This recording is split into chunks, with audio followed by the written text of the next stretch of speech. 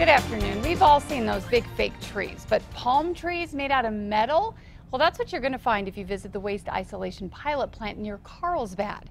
News 13's Allison Martinez shows you what they're for.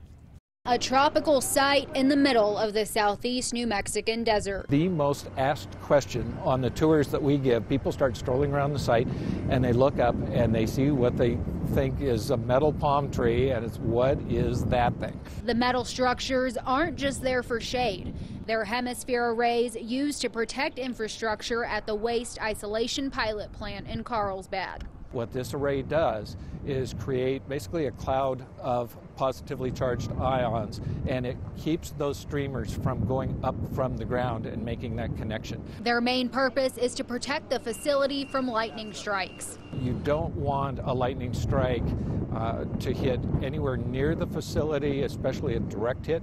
Located at 5 different areas along the WIPP site, these metal arrays are protecting everything from the salt shafts to the exhaust filters. Engineers at WIPP have traced the technology back to 1913. In Tesla's application, he included some sketches, and one of the sketches included something that looked vaguely like a palm tree.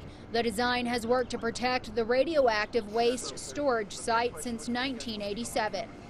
They have worked. We've had a couple of strikes that have come in under that protective layer, but nothing direct. Engineers at WIPP say after 3 decades, the lightning protection system needs an upgrade. But the palm trees probably won't come down. They'll just be updated.